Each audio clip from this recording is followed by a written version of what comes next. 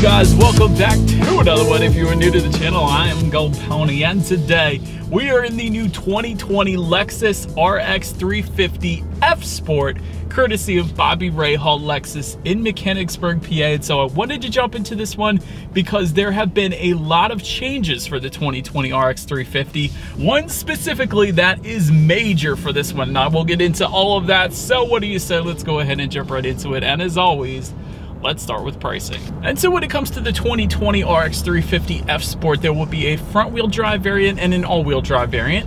For the front-wheel drive setup, that pricing will start at $47,950. Then you have the all-wheel drive starting at $49,350. But regardless of which setup that you go with, the power plant on the RX 350 will be the same. Powering this beast is going to be a 3.5-liter naturally aspirated V6, putting out 295 horsepower at 6,300 RPM, 268 pound-feet of torque, available at 4,700 RPM. Power again sent to front wheels or all wheels through an 8-speed automatic with paddle shifters. So you guys know we will be testing out those paddle shifters in a little bit, see how quickly they react for us. But when it comes to 0 to 60 time, this one surprised me a little bit. Front wheel drive actually comes in at 7.7 seconds. All-wheel drive comes in at 7.9. Typically, it's been vice versa, where the all-wheel drive is going to give you a little better acceleration because it gives you better traction, but found that kind of interesting. But either way, top speed 124 miles per hour in case you were interested, with MPG numbers coming in at 20 in the city, 27 on the highway for the front-wheel drive, 19 city, 26 highway for the all-wheel drive. But before we do any kind of accelerations or paddle shifter test, I did want to mention there are some driving modes. That circular dial button is located just kind of behind the shifter and to the right, and that's going to give you Eco, Normal, Sport, and Sport Sharp. So right now we have it in Eco mode because we're just cruising, so we're going to save a little bit of MPGs there. But before we do this acceleration, I'm going to turn it to Sport Sharp here. First thing I noticed when you do adjust those drive modes is the gauges will differ quite substantially. So with that Eco mode, you're going to get kind of a black hue. The Normal is going to kind of be the same, but then when you go to Sport and Sport Sharp, you will get a white perimeter around the tachometer, a little bit of red added as well. So I think that's pretty cool. But in addition to the gauges changing, those drive modes will also adjust things like the throttle response, the shift points, and the steering sensitivity as well. So what do you say, since I mentioned all that? Let's go ahead and put the shifter actually all the way to the back and to the left. That is going to allow me to manually shift through the gears myself. If you wanted to go that route, that is there for you.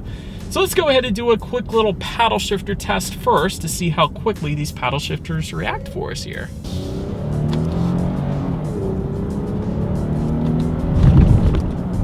All right, so there is a little bit of a delay to the paddle shifters. Cool thing is the paddle shifters, they do feel kind of high quality, so I do like that. Really, with SUVs, what the paddle shifters are for is if you wanted to do some engine braking, for instance. If it's snowing in Pennsylvania, as it often does here, you can do a little engine braking maybe when you're going downhill, so you don't have to use the brakes and spin out or whatever. So that's really what the paddle shifters are going to be for in an SUV. But let me go ahead and put it back in drive mode. All you need to do is just slide the shifter back to the right there, and that allows the car full control once again. And let's do a quick little acceleration here, and let's see how quickly we can get the new 2020 Lexus RX 350 F Sport up to speed. Here we go. Good grief. Unexpected. I gotta be honest, that acceleration surprised the heck out of me. This is just a regular I should say regular, but this is the 3.5-liter naturally aspirated V6. It's not turbocharged, it's not supercharged, but dang, did that power reach the ground ever so well. Immediate acceleration in this thing. Certainly no issues with merging onto the highway. Well done, Lexus.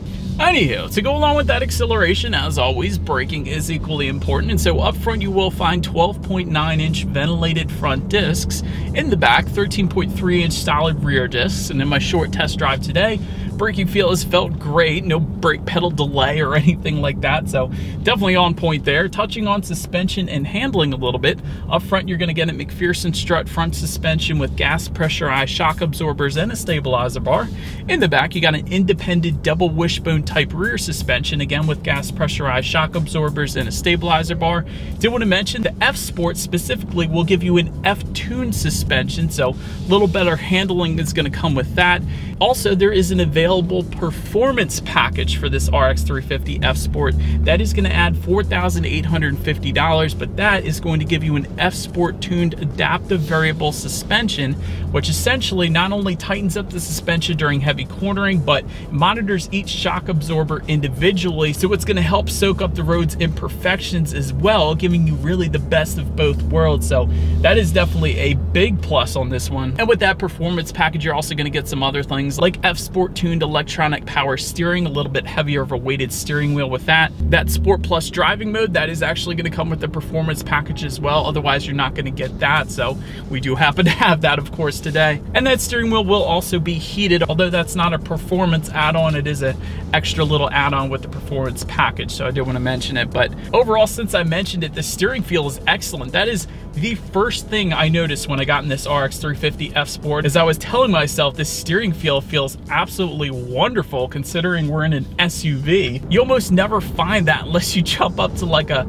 Porsche Macan or a Cayenne or something like that, but steering feel is excellent. One of my favorites in an SUV, I gotta say. Ride quality has been absolutely wonderful, again, as expected with the adaptive variable suspension. Cabin noise has been great as well, meaning not a whole lot of exterior noises coming into the cabin. It is a Lexus, I suppose it is as expected there. Then touching on visibility, you got plenty going on there as well. Visibility is great, by the way, rear visibility. Even with those rear seats up, the headrests don't protrude up too much, so you don't really have any issues there either. So rear visibility is absolutely wonderful. In addition to that, there is a head-up display available. If you wanted it, that's only an additional $600, so that assists with forward visibility a little bit there.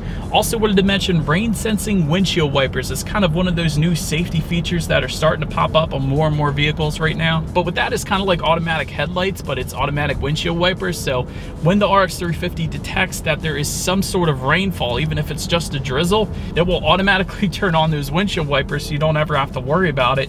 So it's one less thing you have to worry about, and it allows you to better focus on driving and enjoying the drive in this nice performance package RX 350 we have here today. But that just about rounds out the performance segment of this review. Let's go ahead and check out the exterior now of the new 2020 Lexus RX 350 F Sport. All right, so here it is, the 2020 Lexus RX 350 F Sport. Slightly revised front fascia for 2020. Not really too much of a difference, but, you know, ever so slightly. Up front, you're going to find that Lexus spindle front grille. It's actually slightly bigger than the 2019 model year, so that's one of the slight differences there. To the sides, LED headlights, triple beam LED headlights. We do happen to have them today. I just did want to emphasize that because that is actually what you're looking at right now.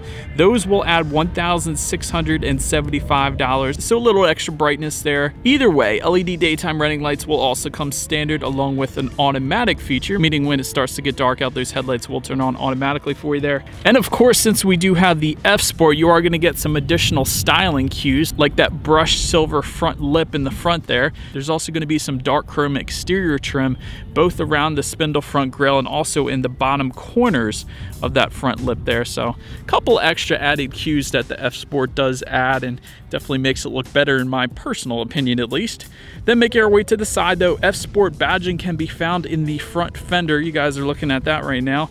Floating roof line, that is another thing that the RX 350 F Sport does come with, although it's less noticeable on a black exterior, we'll say that, but either way, it's there, believe it or not. Roof rails are going to come optional. We do happen to have those silver roof rails up top there today, so that is definitely another plus. Rear privacy glass, again, is going to come standard. And when it comes to the side mirrors, let me walk closer to them right here. They are power folding auto dimming side mirrors with the gloss black exterior on this F Sport RX 350. LED integrated turn signals will come standard as well. One of the coolest things, that power folding feature, of course, when you lock and unlock the RX 350, they will fold in and fold out, of course, but also when you do put the RX 350 in reverse, they will tilt down so you can better see the lines in the parking lot, so you can make sure you get inside the lines. Zooming out a little bit, taking a look at the wheel setup, 20-inch forged alloy wheels, and they will come in a multi-spoke design with a gray finish. That is the standard setup on the RX 350 F Sport, and they look absolutely amazing, almost Porsche-like kind of wheels. It definitely has a very nice look to it. But anyways, let's go ahead and make our way to the back. In the back, first thing you're gonna find is that shark fin antenna up top, but then you have the rear spoiler with an integrated brake light, and just below that, a rear window wiper. Let me see if I can zoom in here for you guys so you can see that the rear window wiper is actually tucked away, and this is a good thing because a lot of SUVs will put it actually on the glass, and that of course hinders visibility. So if manufacturers are able to tuck it away underneath that rear spoiler, that is always going to be a plus, at least when it comes to visibility. So, but it is there, I did want to mention that. But just below that, LED taillights, once again a very nice design to them, but LED taillights, a little extra brightness in the back there. F-Sport badging just below that, of course. And with the F-Sport RX 350, you're actually going to get a rear center diffuser as well. That definitely looks good back there. And to the sides, dual exhaust outlets with chrome tips. So you guys know what we have to do next. As always, here is that exhaust clip.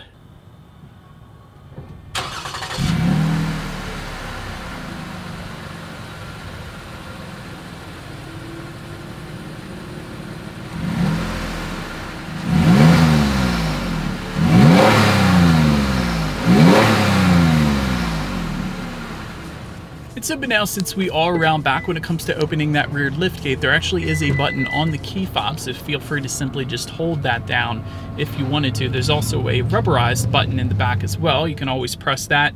And there is a power liftgate with a kick sensor that is optional for only an additional $150. So if you wanted that hands-free access, simply just kick your foot underneath that rear bumper, and that is yet another way you can open the rear liftgate. But once opened up, cargo capacity is going to come in at 18.4 cubic feet. If that was not quite enough space for you, however, you can fold those rear seats down. That bumps the cubic feetness up to 56.3. Good bit of extra space back there. And in addition to that, you can also find some cargo lighting back there. There's also a cargo area cover. So if you had some valuable groceries, perhaps you can pull that cover back, and that is going to hide whatever you have back there, really. Grocery hooks, you can also find them back there. There is some in-floor storage with a little tray kind of setup as well.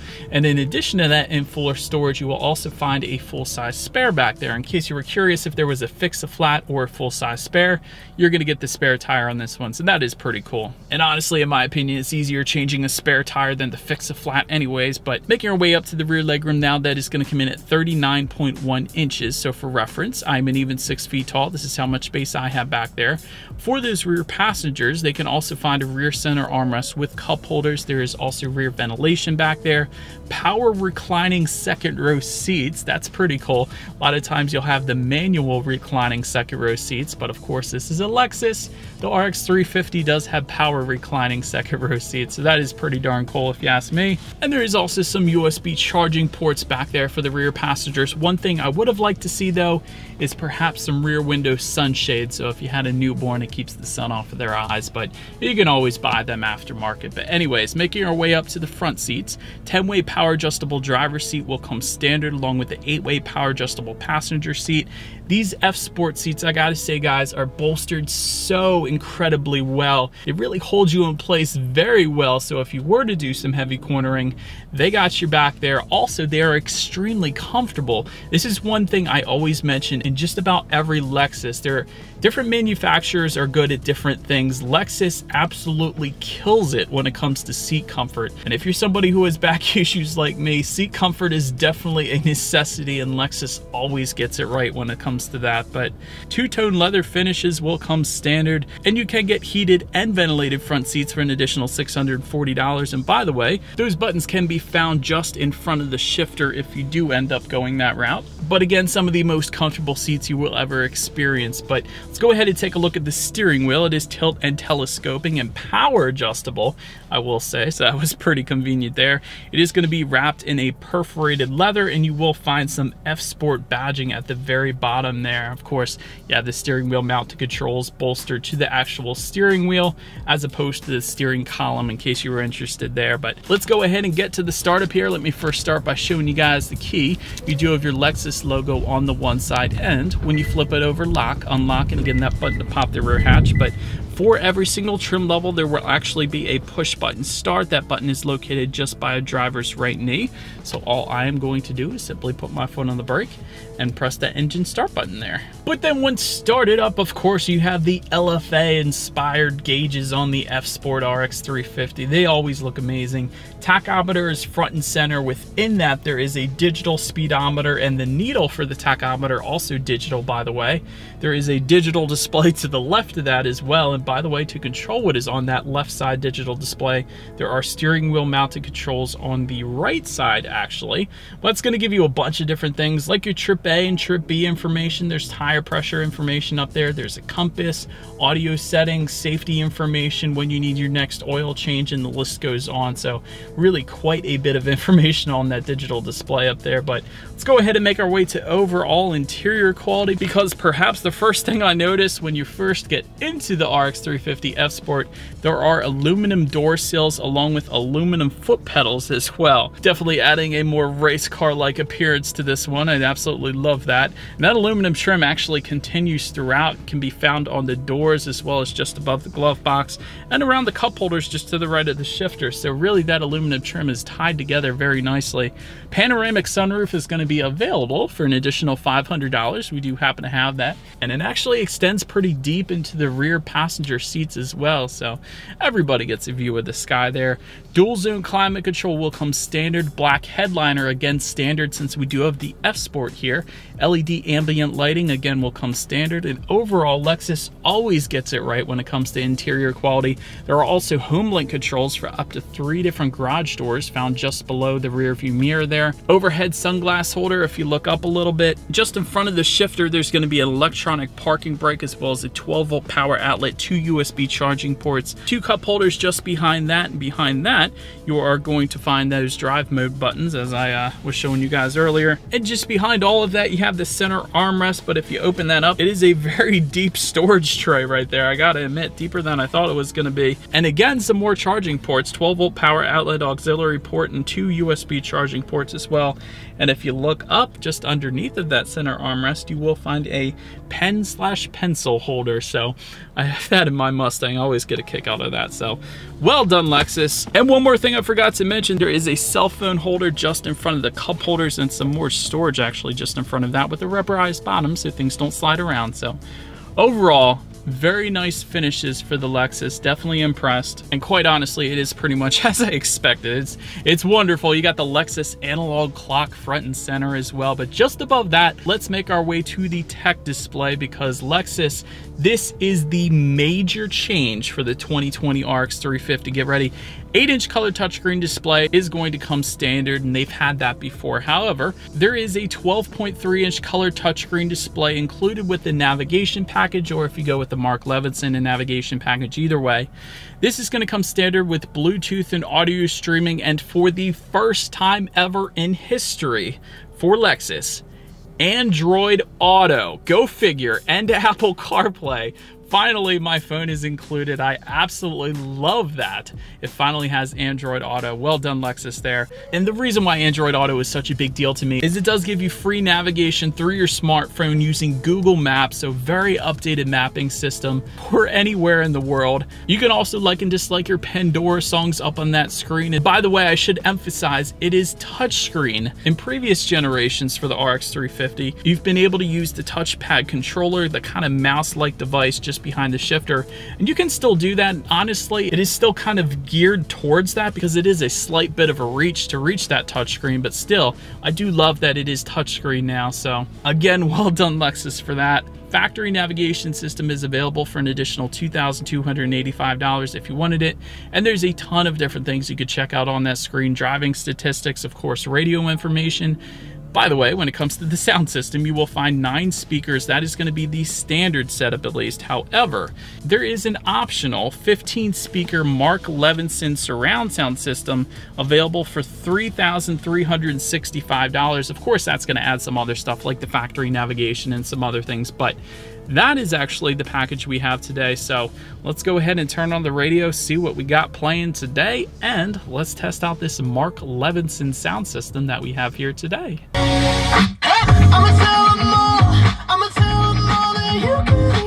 Mark Levinson is excellent. It's always been on my list of top sound systems manufactured right now, out there right now. It is absolutely breathtaking. If you're into music, definitely go with the Mark Levinson sound system. It's absolutely wonderful. But so then last thing on that tech display, at least I wanted to mention to you guys, is when you do put the 2020 RX 350 in reverse, you will find a rear view camera with a couple different view options as well. Actually, there is a wide angle view. That is going to be the button in the lower left hand corner of that screen there, so that's pretty cool. But anyhow, that is going to let you know who or what is behind you, which as always is going to lead us into safety. And so to start, there are front, side, and side curtain airbags, but also driver and passenger knee airbags as well up front. That does not come standard on every vehicle out there. But perhaps the best part about the safety when it comes to Lexus is something called Lexus Safety System Plus 2.0. This is going to add low light pedestrian detection, daytime bicyclist detection, lane tracing assist, lane departure alert with steering assist, road sign assist, letting you know the speed limit of any given road that you're on. That's pretty sweet.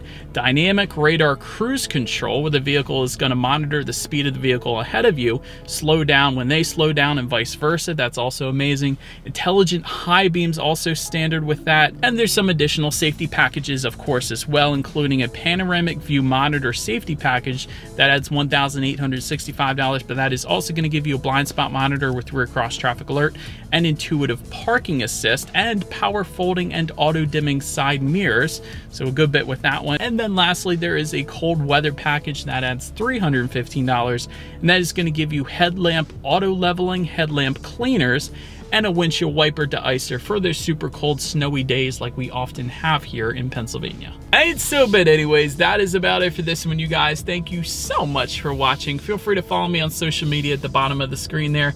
Be sure to hit the subscribe button and the bell notification button if you're into new car reviews. That is what we do here on this channel. And I do appreciate you guys watching more than you know, and I will see y'all in the next video. Stay gold.